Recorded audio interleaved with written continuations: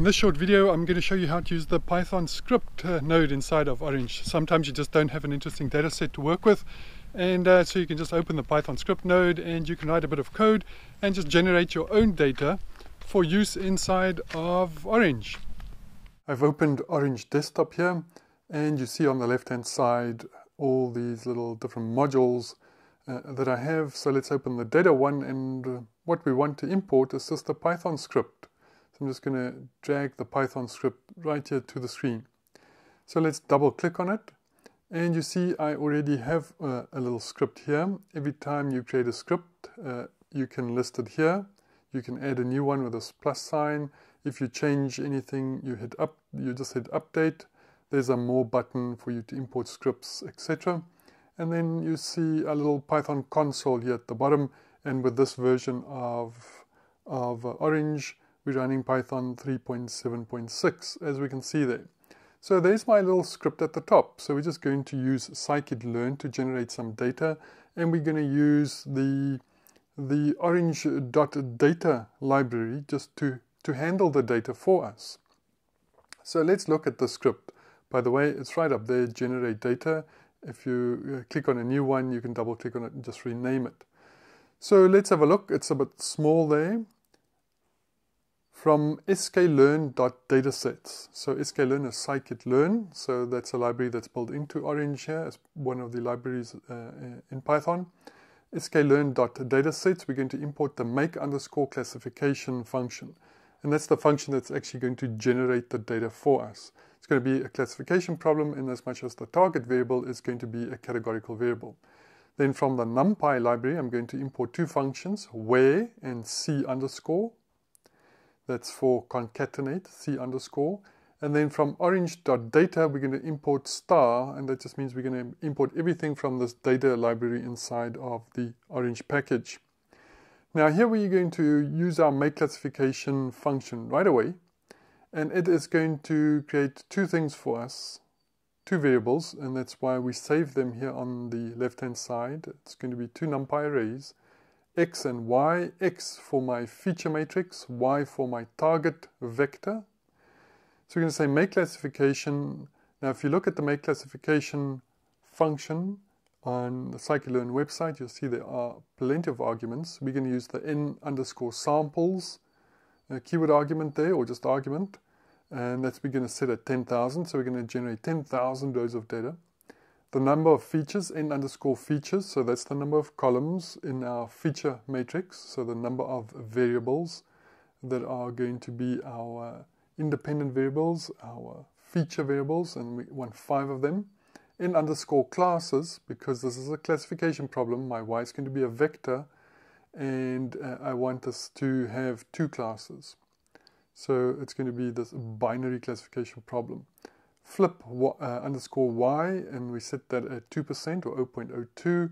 So it is just going to flip 2% of the values from one class to the other class, just to make things a bit more difficult for our learning algorithms. And then I'm just going to set a random _state, a random set to 12. So every time I run the script, we're going to generate the same random values. So my y, I just need to change that from the zeros and ones. This is a binary class. We set n classes equals 2 there. So we're going to have zeros and ones there. I just want to set that when it's 0, I want it to have the string no. And when it's yes, I want that to be changed to a yes, the string yes. So for that, we're going to use the NumPy where function. So y equals where. And then we use a bit of Boolean logic. When y equals 0, so it goes down every one of those elements in that vector. Is it 0? If it is so, if it returns a true, we're going to change that to the string no. If that's false, so in other words y equals 1, we're going to change that to yes, and that's how the where function works. And now we've just got to combine this into, we've got to concatenate these two, the matrix and the vector. And for that we're going to use this c underscore, and then inside of square brackets, we're going to have x comma y. So it's going to take every y and connect it to the right row in this feature matrix x. And then I'm going to convert that to a list object. So I'm going to use this NumPy array I'm going to use a method called toList. I'm going to store that in a computer variable called data array. So we're just concatenating x and y there, and we're converting it to a Python list. Now next up, the data tables that we see, if you import a CSV file, that gets converted into this data table structure in Orange. We've got to tell Orange, or we've got to use code so that Orange could know what kind of columns these are, what kind of variables we're dealing with. Remember, if you drag in a CSV file, you can change that. You can change the type of a column. Because we're setting this with code, we've got to actually or we can just set it with code here. So I'm going to have these 5 feature variables. So monthly _ income, monthly expenses, bond repayment, vehicle repayment, month end saldo. How much money is left in the bank at the end of the month for every customer. So this monthly _ income, I'm setting this to a continuous variable. And you see the function there. So that comes from Orange.data, import star. So that's one of the functions there in Orange.data. And I'm going to give it a name, income. And the same are going to go for all 5 of my feature variables. They're all going to be continuous variables, because that's what make classification is going to do. It is also going to normalize the data for me. So it's going to have a mean of 0 and a standard deviation of 1. So vehicle repayment then also, just naming that vehicle and etc. You can see the pattern there. Then I'm going to create one more purchase, I'm going to call it, and that's going to be a discrete variable. And it's going to be called purchase, and the values are going to be no and yes. That is going to just relate to these that I've created up here, the no and yes. So it was 0s and 1s before, we changed it to no's and yes, and now we're just creating this variable no and yes. Because now I'm going to use this domain function, and look how we do that. We make this Python list, so it's all inside of square brackets, and we list all the feature variables which we've specified there, and then comma a class variable, and that is going to be this discrete variable here with yes and no's in it. And all I have to do now is use the table function and then the .form method on that table function, and I've got to specify the domain. So that's going to be this whole domain here, and the data array. And remember, the data array is this concatenated X feature matrix and Y target vector. We've put them all together there, and we've got to use this from list, because remember we created a toList conversion there. And so table.from list, the structure of my data table is going to be this domain, and we've listed what the structure looks like. So that's a monthly income is a continuous variable, and then my class is a discrete variable, and that is my class. So I just create the structure of the table there, and now we fill the table in. So there's the structure of the table, and we fill it with values that we concatenated up there from the make classification function. And then inside of Orange, there's the out_data object. So I've got to create a computer variable out.data, and I'm just going to assign that to this whole table that we've just generated up here. And you can see on the left-hand side, there's some input variables, in data, in datas, in learner, in learners, etc. And then out variables, out data, out learner, out classify, and out object. So we've got to use this out data output variable, and I've created it there. And all we've got to do now, remember, if we just changed anything, just update it, hit the update button. But now we're just going to run the script. And suddenly you see the running script. It's executed without any problems. So there we go. That was our Python script. And what we need to do now is just to check what was generated. So let's go up there, and we're going to view a data table.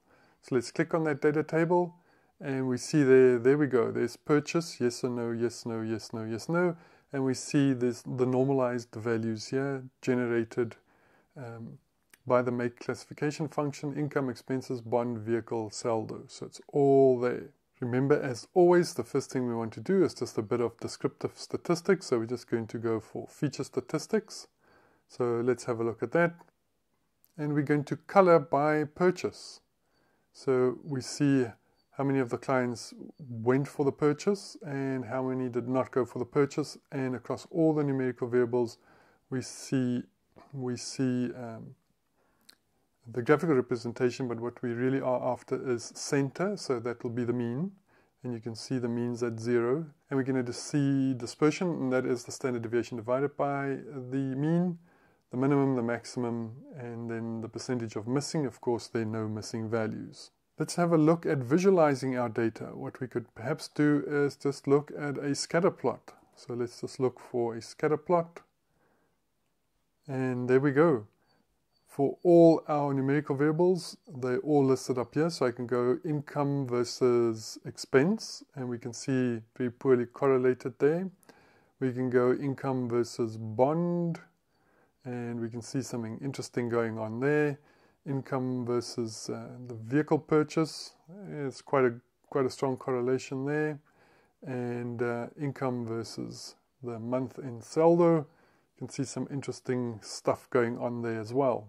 And that's it. We've generated our own data using a Python script. So we needn't go into a Jupyter Notebook or open our Python IDE. We can type a Python script right here, generate some data, and we can see that data. So just for information's sake, let's also just create a data sampler there. And if we have our data sampler, let's bring that in. Let's just take a fixed proportion. 70% of the data is going to be our training data and 30% is going to be our test data. And let's just create one quick little model here. Let's do a random forest model. There's our random forest model. I'm not going to go into it to set any kind of parameters there. And let's see what that looks like. Let's do a test and score. Test and score we see there, and we also bring in our data sampler. And you can see the model was running there. And if we have a look at it, we see an area under the curve of 0.95. And what was done is a 5-fold cross-validation there. And that's it. We generated our own data. No need to have any data. We can just use a Python script and generate our own data right inside of Orange.